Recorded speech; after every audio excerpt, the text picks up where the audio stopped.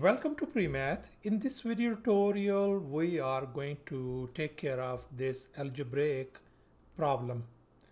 And here's the problem. If 3x minus y equals to 12, what is the value of 8 power x divided by 2 power y?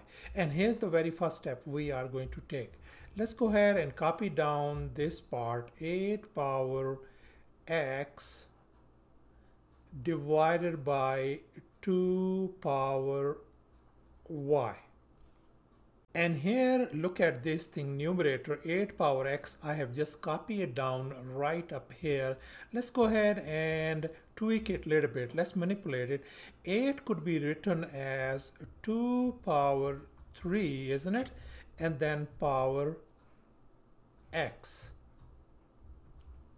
And now we are going to use this power rule of exponents. It states if we have x power m and then power n, then I can write x power m times n. So this case, this is going to be written as 2 power 3x. So that means this top part, this numerator, could be written as simply 2 power 3x, and we're going to leave this denominator as it is, 2 power y. And now we are going to use this quotient rule. It states x power m divided by x power n equal to x power m minus n. In this case, our base is same. And as we can see that our base is 2, which is same over here. So we can write this 2 power 3x minus y. Let's go ahead and write that one down. So this could be written as 2 power 3x minus y.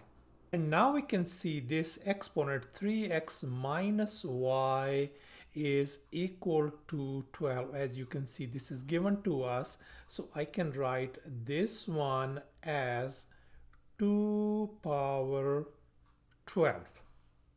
And that is our numeric answer. And if we simplify this one, 2 power 12 means we're going to multiply 2 12 times.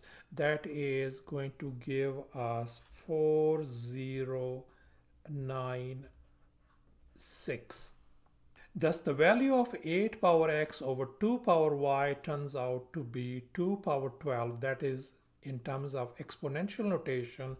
And if you simplify it furthermore, that is going to be a 4096, and that is our final answer. Thanks for watching, and please don't forget to subscribe to my channel for more exciting videos. Bye.